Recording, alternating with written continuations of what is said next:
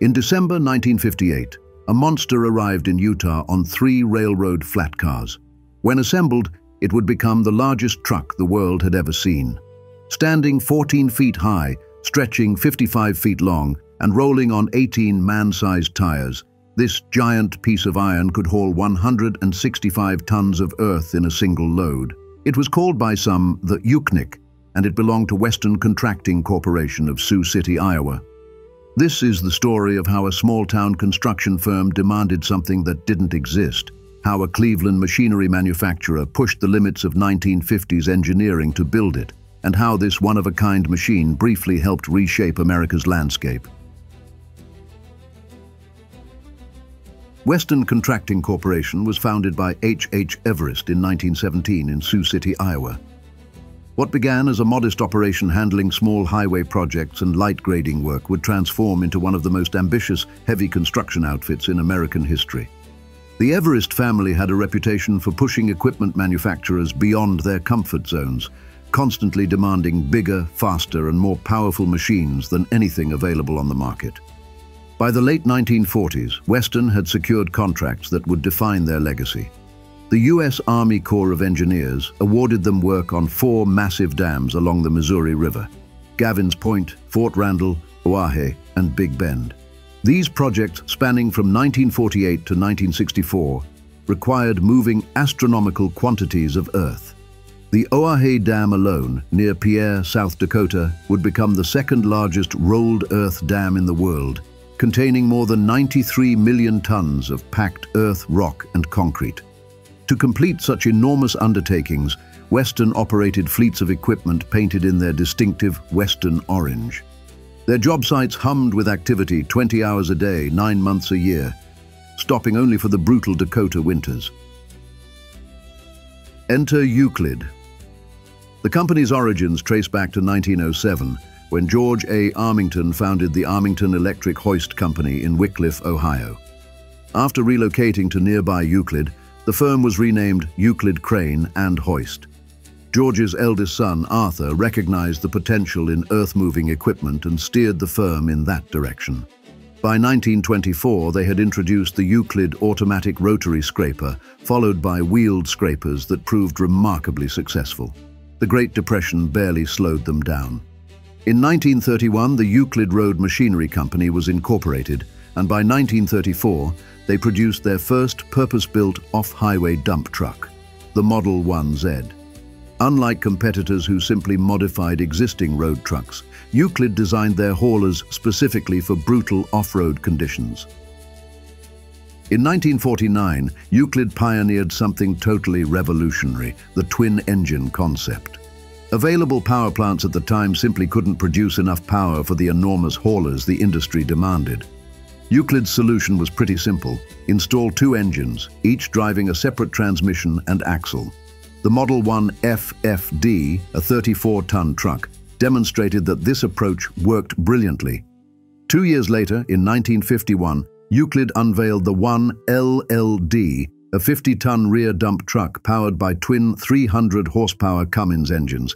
Billed as the largest production truck in the world, the 1LLD weighed 103,000 pounds empty.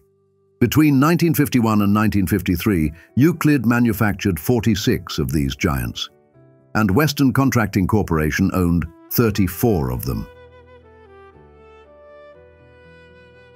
By 1952, Western was running their fleet of 30 trucks at the dam projects along the Missouri River. But Hubert Everest Jr., the company's treasurer and equipment manager, wanted something even bigger. The existing 50-ton trucks were impressive, but the scale of the work demanded more capacity. What emerged from this demand was unprecedented. Working with Charles W. Jones Engineering Company of Los Angeles, Western modified one of their LLD trucks into something entirely new. The engines, cab, and frame became the tractor portion of a massive hauler. 2 Cummins engines were fitted with turbo superchargers, boosting output to 375 horsepower each for a combined 750 gross horse. Behind this tractor, they fabricated a custom semi-trailer with a rear dump bed. The complete rig measured 55 feet long and 15.5 feet wide, rode on 18 massive tires, and could haul 80 cubic yards of material, roughly 150 to 165 tons, depending on the load. The gross vehicle weight reached 590,000 pounds when fully loaded. Maximum speed, 35 miles per hour. The industry dubbed it the Eucnik, a playful fusion of Euclid and the unique configuration. Western called it the Western 80 in reference to its 80 cubic yard capacity. The giant truck first went to work at the Oahe Dam project near Pierre, South Dakota. Construction had begun in 1948, and by the mid-1950s, crews were moving crazy quantities of earth. Working 2 10-hour shifts, the operation moved 75,000 cubic yards daily. 45 dump trucks worked alongside the Marion 1 91M electric shovel, the largest of its kind at the time, with its 14 cubic yard bucket. On August 3, 1958, came the dramatic finale. With 8,800 cubic feet per second of water still flowing past the dam site, Western Contracting performed the final closure. Every available dump truck was called into action. 6 heavy-duty tractors pushed shale into the Missouri River, while trucks dumped material at an average rate of 3,200 cubic yards per hour. Western completed the closure in just 21.5 hours. The dam reached its full height in October 1959. President John F. Kennedy would dedicate it on August 17, 1962, when the power station went online. In late 1958, the Eucnik found a new home. Kennecott Copper Corporation had awarded Western Contracting a contract to remove 8 million cubic yards of overburden waste rock from the upper levels of the Bingham Canyon mine in Utah. This open-pit copper operation southwest of Salt Lake City was already legendary, having operated since 1906. It would eventually become the largest human-made excavation on Earth, stretching 2.5 miles across and plunging more than 3/4 of a mile deep. The massive truck arrived in Utah on 3 railroad flat cars in December 1958 and was assembled and ready for service by Christmas. The Western 80 joined a fleet of 30 50-ton Euclid trucks there. A 1959 article from Utah Oil Company's Utico Torch magazine captured the scene. A real giant, comparable to something out of a Paul Bunyan tale, is hard at work hauling 100 cubic yards of earth at Kennecott's huge Bingham open-pit copper mine. The operation employed 120 workers across 2 shifts, directed by project manager Tom Spite. At full capacity, the Eucnik was moving 2,000 tons of rock per hour. When the machine arrived at Bingham Canyon, it received an upgrade. The original turbocharged Cummins engines were replaced with twin GM diesel engines producing 850 horsepower combined. The change was visible. Where the Cummins-powered version had a single exhaust stack, the new power plant required 4 exhaust stacks across the front hood. Kennecott kept expanding Western's contracts. In January 1960, they added 4 million more cubic yards from the mine's west side. By September 1961, another contract called for 12 million cubic yards from both the east and west sides. That year alone, Western's trucks moved 21 million of the 73 million tons of waste material removed from the mine.